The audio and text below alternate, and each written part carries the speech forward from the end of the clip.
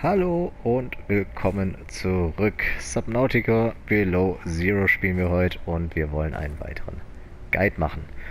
Heute geht es tatsächlich wieder um unsere Seebahn hier. Ihr seht, die ist ganz einsam heute unterwegs. Das habe ich aber heute nur so gemacht, damit wir ein wenig wendiger und schneller unterwegs sind. Wir wollen ein weiteres Modul für die Seebahn finden, und zwar das Docking-Modul. Das heißt,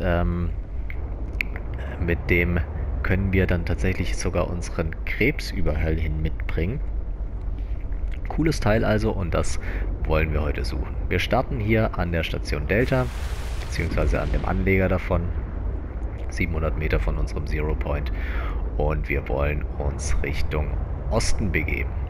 Von Station Delta, vom Anleger, straight nach Osten und ja, kleines Stück, ist nicht weit. Wir wollen hier einmal durch das Biom mit den pinken Fontänen hier durch.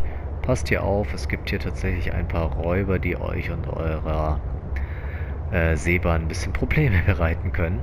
Von daher ein bisschen vorsichtig sein, umschauen. Vielleicht habt ihr auch schon das Perimeterabwehrsystem dabei. Das hilft hier. So, folgt einfach hier der Klippe. Immer Kurs Ost, grob halten. Damit macht ihr nichts falsch. Und wenn alles klappt, kommen wir hier an so eine Unfallstelle, die jetzt gerade bei mir erst auftaucht.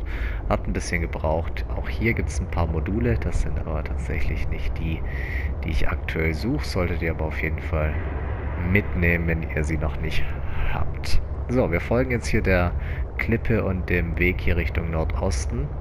Und dann macht das hier einen kleinen Drop.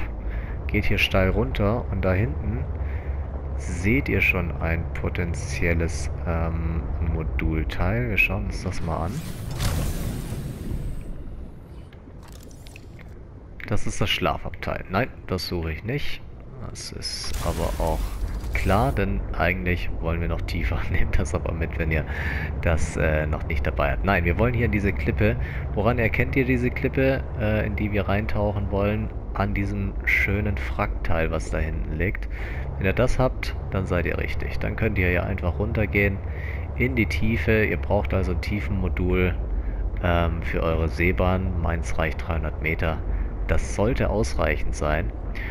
Und ja, hier in diesen etwas tieferen Gefilde, wo aber auch immer noch diese pinken Fontänen hier hochschießen, da seid ihr absolut richtig, und hier solltet ihr euch umschauen. Oh. Ich bin schon zu tief. Hier gibt es so eine Alienstation, und um die herum sind eben diese Fragmentteile zu finden. Schaut euch also hier in diesen Kanälen etwas um und ihr werdet bestimmt fündig. Da sehe ich, glaube ich, schon etwas. Seebahn Dock Abteil. Das ist genau das, was wir haben wollen. Da ist unser erstes Modul. Und wenn ihr weiter taucht, dann solltet ihr auch noch genügend weitere finden. Ich schaue jetzt mal. Ich mache das, glaube ich, doch in unserer Seebahn. Es geht hier nochmal tiefer, wie ihr gesehen habt.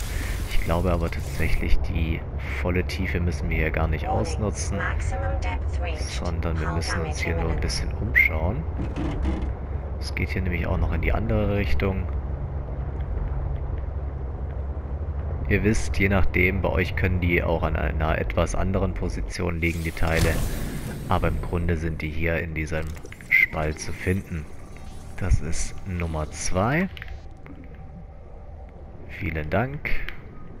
Einer geht noch. Ich folge dem ganzen Ding hier mal wieder ein bisschen hoch. Übrigens auch ein cooler Spot, um Wickelpilze zu finden, falls ihr die noch nicht habt. Die braucht ihr für die verbesserten Fasern. Ich weiß gar nicht, wie die heißen. Auf jeden Fall für diese Fasern sind die nicht verkehrt. Okay. Ich glaube, wir sind fündig geworden. Yep, das sieht gut aus. Seebahn, Dock Abteil, Fragment Nummer 3. Damit ist der Bauplan am Start. Und ihr habt eine weitere Ergänzung für eure Seebahn. Schauen wir uns doch glatt mal an. Da ist sie. Platzstahlbarren, erweiterter Kabelsatz und 3 Blei. Das ist absolut machbar. Und wenn ihr das Ding habt, könnt ihr nach Lust und Laune hier euren Krebs dranhängen. Und dann könnt ihr den überall hin mitnehmen. Ja, ich hoffe, das hat euch geholfen und ihr seid fündig geworden mit euren 3 Fragmenten für das Docking-Abteil-Modul. Und wenn ja, lasst doch ein Like da, abonniert den Channel und dann sehen wir uns beim nächsten Mal hier bei Subnautica Below Zero. Bis dahin und tschüss.